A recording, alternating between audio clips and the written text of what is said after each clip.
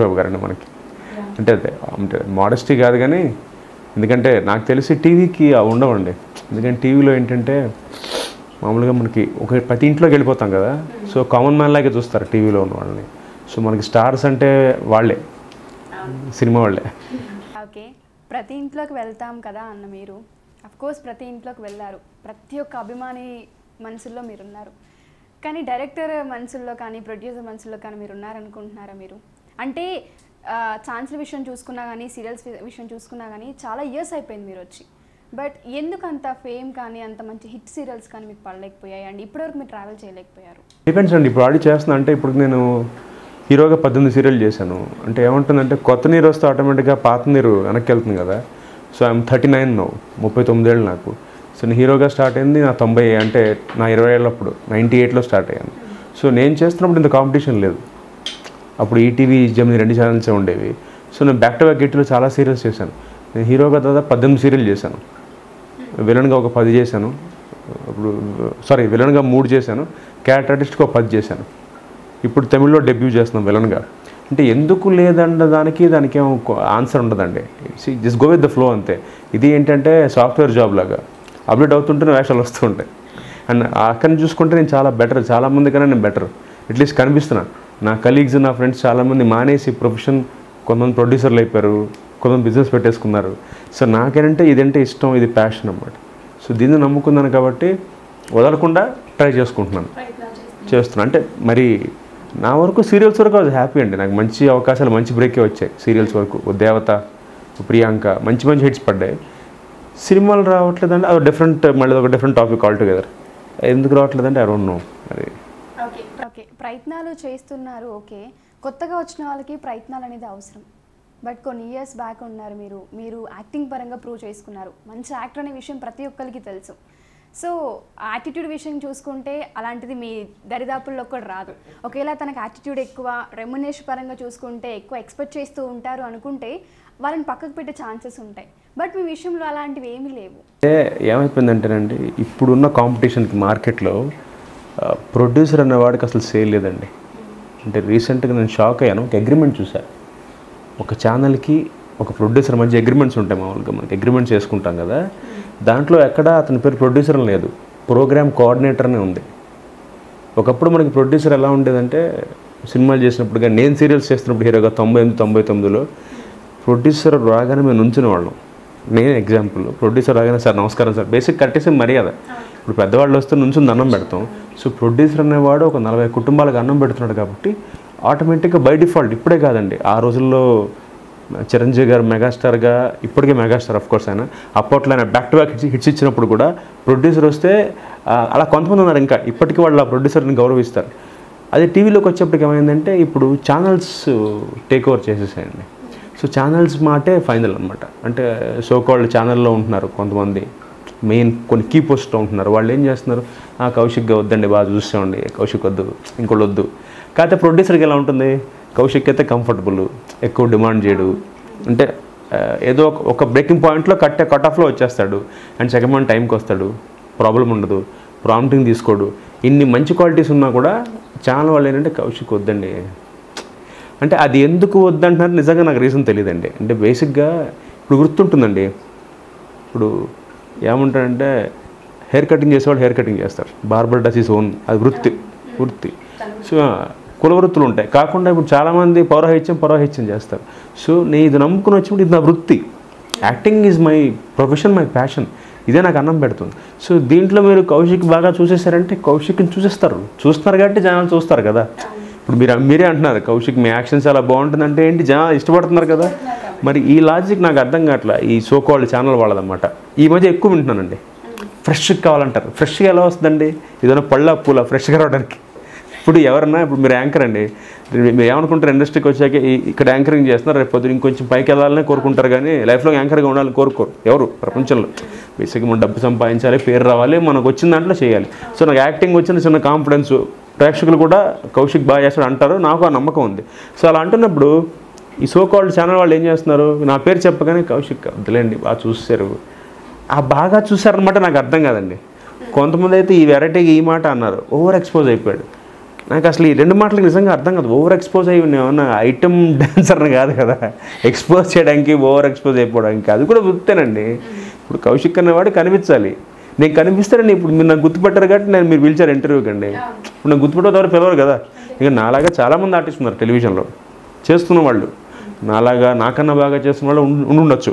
But మీరు కౌశిక్ని ఎందుకు పిలిచారు? సో కౌశిక్ పాపులర్ కాబట్టి కౌశిక్ని జనాలు చూస్తారు కాబట్టి మీరు పిలిచారు ఇంటర్వ్యూకి. అలా వాళ్ళు ఎందుకు అర్థం చేసుకోవట్లేదు నాకు అర్థం కావట్లేదు. ఈ మధ్య ఎక్కువ వింటున్నా, ఫ్రెష్ అండి కౌశిక్ వద్దండి, ఇంకోటి వద్దండి, బాగా చూస్తారండి అంటారు. అంటే నేను అంటాను, నాకు తెలిసి టెలివిజన్ వరకు అండి, సినిమా కూడా ఇన్ఫ్యాక్ట్ అంటే మన తెలుగులో ఒక టైప్ కాస్ట్ ఏంటంటే మనం స్టార్ స్టేటస్ చూస్తాం, ఇమేజ్ చూస్తాం హీరోది. అది అన్లక్కీగా తమిళ్ మలయాళంలో ఉండదండి. ఇప్పుడు మోహన్ లాల్ గారిని మలయాళంలో కానీ మన రజనీకాంత్ గారి తమిళ్లో కానీ కింద కూర్చుంటే చూస్తారు, అంటే ఆ నేలను పడుకున్నా చూస్తారు, బురదలో దొల్లినా చూస్తారు. కానీ మన దగ్గర హీరో అంటే అలా ఉండకూడదు. హీరో అంటే బాగా అందంగా ఉండాలి, బెంజ్ కార్లో దిగాలి. అలా అని పాపం మన చాలామంది మన వాళ్ళే ట్రై చేశారు, డిఫరెంట్ కాన్సెప్ట్స్ ఫెయిల్ అయినాయి. అంటే మన వాళ్ళు యాక్సెప్ట్ చేయరు. అంటే బేసిక్ మన వాళ్ళ తత్వం అంతే. ఇప్పుడు మన వాళ్ళకి హీరో అంటే ఎలా ఉండాలి, లార్జర్ దెన్ లైఫ్. పక్కన 2 అమ్మాయిలు ఉండాలి, ఒక 6 సాంగులు ఉండాలి, ఒక 6 ఫైట్లు ఉండాలి, హీరో కాపాడాలి, హీరో చావకూడదు, హీరో అందగాడై ఉండాలి. ఇది మన వాళ్ళ కాన్సెప్ట్. సో ఇలా ఉన్నప్పుడు నేనేమంటానంటే, ఇలాంటి సిచ్యువేషన్లో తెలుగు ఆడియన్స్ ఉన్నప్పుడు మన మైండ్ సెట్ మనం మార్చలేమండి. మార్చడానికి ప్రయత్నించని అవ్వదు. ఎందుకంటే ఇదే ఆడియన్స్ శంకరాభరణాన్ని ఆదరించారు, ఇదే ఆడియన్స్ ఈ సినిమాని ఆదరించారు, పోకిరి సినిమాని ఆదరించారు. 2 ఎక్స్ట్రీమ్స్ ఉంటాయి. అదే ఆర్ఎక్స్ అనేది ఈ ప్రేక్షకులే ఆదరించారు, అర్జున్ రెడ్డి ఈ ప్రేక్షకులే ఆదరించారు. ఆడియన్స్ ఎప్పుడు మారండి, మన మైండ్ సెట్ మార్చుకోవాలి. మనం సాఫ్ట్వేర్ లాగా అప్డేట్ అవుతూ ఉండాలి.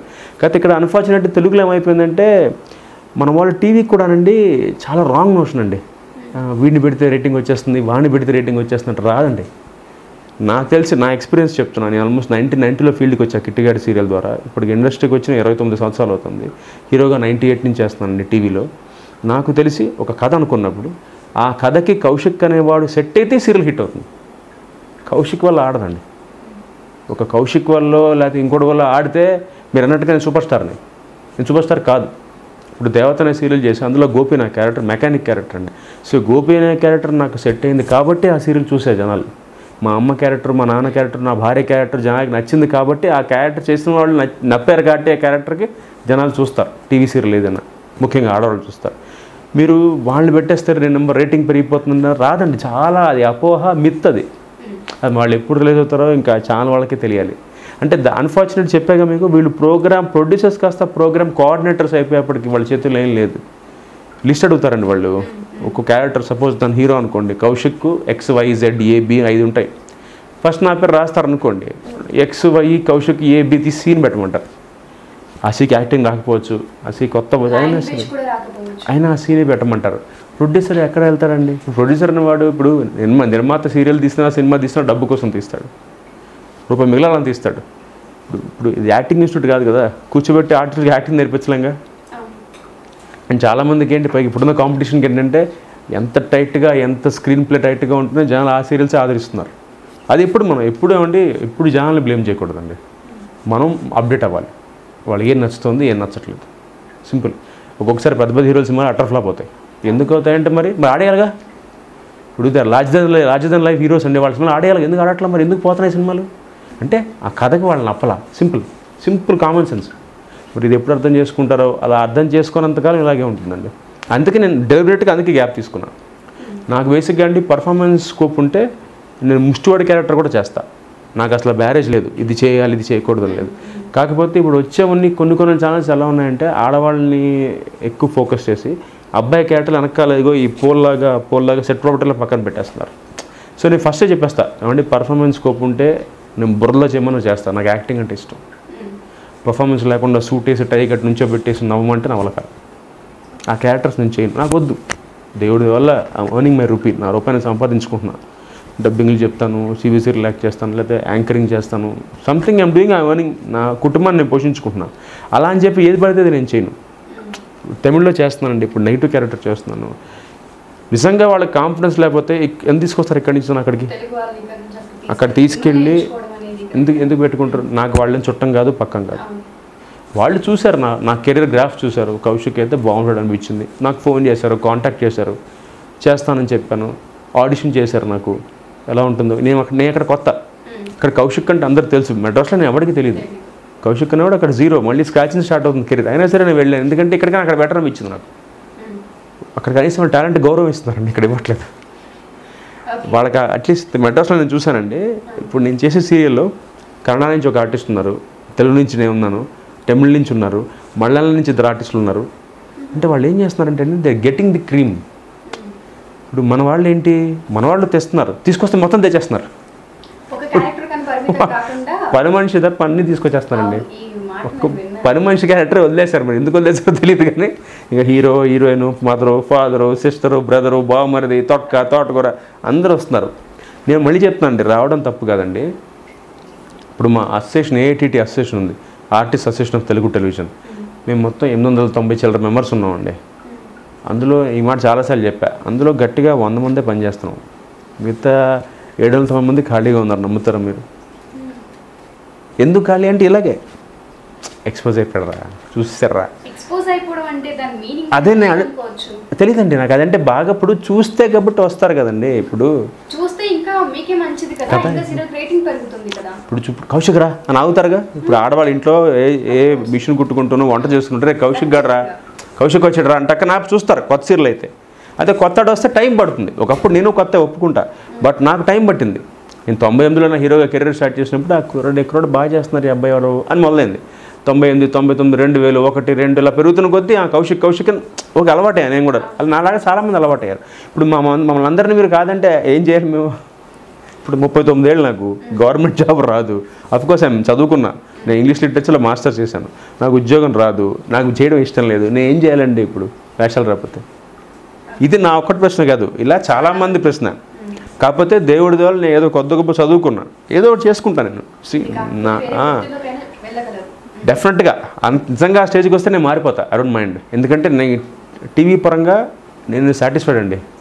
అన్ని రకాల క్యారెక్టర్లు చేశా, విలన్ చేశా, అమ్మాయి గెటప్ వేసుకున్నాను, హీరోగా చేశాను, నెగిటివ్ చేశా, కామెడీ చేశా, చివరికి అంటే అన్ని నవరాసాల్లో టీవీ సీరియల్స్ వరకు అన్నీ చేశానండి. So I'm happy. కాకపోతే ఇంకా ఏదైనా కొత్తగా వస్తుందా అని ఒక తపన, దానికోసం ఉన్నాను. నిజంగా రేపు పొద్దున ఇది బాగాలేకపోతే I don't mind getting out of it, వేరే ఆల్టర్నేట్ చూసుకుని బయటకు వచ్చేస్తా. బట్ టచ్లో ఉంటాను, నాకు ఇది ఇష్టం, యాక్టింగ్ ఇష్టం. ఇది కాకపోతే మెడ్రాస్ వెళ్ళి చేస్తా, కాదు ఇంకో చోటుకి వెళ్ళి చేస్తా, వేరే ఊరు వెళ్ళి చేస్తా, బట్ చేస్తా యాక్టింగ్. ఇప్పుడు వీళ్ళు నన్ను వదులుకుంటే వీళ్ళ కర్మ, వీళ్ళ బ్యాడ్ లక్ అని నిజంగా అలా ఫీల్ అవుతానండి. అంతే కదా, మరి అలానే అనుకోవాలి కదా. ఎందుకంటే ప్రేక్షకులు ఆదరిస్తున్నారు. ఇప్పటికి కూడా స్టిల్ కౌశిక్ అనగానే కౌశిక్ అని గుర్తుపట్టి చాలా ఎక్సైట్ అయ్యే చాలా మంది ఉన్నారు. అలాంటప్పుడు మిమ్మల్ని వదులుకొని వేరే వాళ్ళ కోసం, కొత్త ఆపర్చునిటీ కోసం వెతుక్కుంటున్నారు. తప్పలేదండి. నాకు ఇప్పుడు ఒకటే చెప్తానండి, అన్ని సీరియల్స్, అన్ని ఛానల్స్ నాకు అవకాశాలు ఇవ్వక్కల్లా, కన్సిడర్ చేయమంట. నాలాగా ఎందరో ఉన్నాం అండి, అంటే ఎస్టాబ్లిష్ అయ్యే ఆర్టిస్టులు మేము, ఇదే నమ్ముకుని వచ్చిన వాళ్ళం. కన్సిడర్ చేయమంట. ఒక ఏ ఛానల్ అయినా సరే ఒక కొత్త కథ అనుకుంటున్నారు అనుకోండి, క్యారెక్టర్స్ అనుకుంటున్నప్పుడు ఆ కౌశిక్ని నా 790 మందిని కన్సిడర్ చేయమంటున్నాను నేను. ఆ 790 బ్యాలెన్స్ 100 మందిని కాదు, 100 మందికి పని ఉంటుంది వదిలేయండి, ఆ బ్యాలెన్స్ 790 పరిస్థితి ఏంటండి అంటే చెప్పుకుంటే బాగోదు. చాలామందికి ఎలా ఉంటుందంటేనండి, we got to show off అండి. మేమున్న ఇండస్ట్రీకి, సినిమా కానీ టీవీ కానీ ముఖ్యంగా మేము ఎంత ప్రజెంట్ చేసుకుంటే మాకంత ఏమంటారు దాన్ని, it will be an entry for us into for the opportunities అనమాట.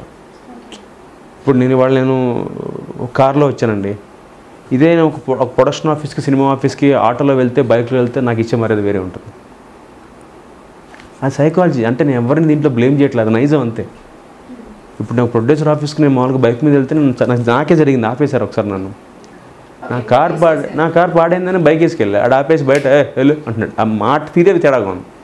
కాదయ్యా ఆర్టిస్ట్ అయితే వెళ్ళు బయటికి వెళ్ళి, ఇది టోన్. కరెక్ట్గా 2 days నా కార్లో వెళ్ళా, సార్ నమస్తే అంటే ఆడు నాకు ఇవ్వట్లా, నా కార్కి ఇస్తున్నాడు. సో అది నాకు అర్థమైంది. సో జనరలైజింగ్ ద ఫ్యాక్ట్, మనం ఇండస్ట్రీలో ఉండాలంటే యూ గాట్ టు మెయింటైన్. తప్పలేదండి ఏమండి, బేసిక్గా అండి మనకి మనం హైజీనిక్గా ఉండాలి, అదొకే. Maintaining hour oral hygiene, maintaining ఆ బాడీ హైజీన్. అది కాకుండా పక్క అవతల కూడా మనం మెయింటైన్ చేయాలి. మంచి కారు, ఒక ఐఫోను, దాన్ని బట్టి మనకు వాల్యూ ఇస్తున్నారు. సో రేపు పొద్దున నువ్వు ఒక ప్రొడక్షన్స్ ఆఫీస్కి వెళ్ళాలన్నా, ఒక మూవీ ఆఫీస్కి వెళ్ళాలన్నా, ఒక టీవీ ఆఫీస్కి వెళ్ళి ఒక ప్రొడ్యూసర్ని కలవాలన్నా కూడా ఒక కార్లో దిగితే ఆ వాల్యూ వేరు. Please like, follow and subscribe. Please subscribe. Please subscribe. Please subscribe. Please subscribe. Subscribe Please subscribe Please subscribe Film Jalsa. to Film Jalsa. Film Jalsa. To Film Jalsa. Film Jalsa. Film Jalsa. Film Jalsa channel. to FilmJalsa.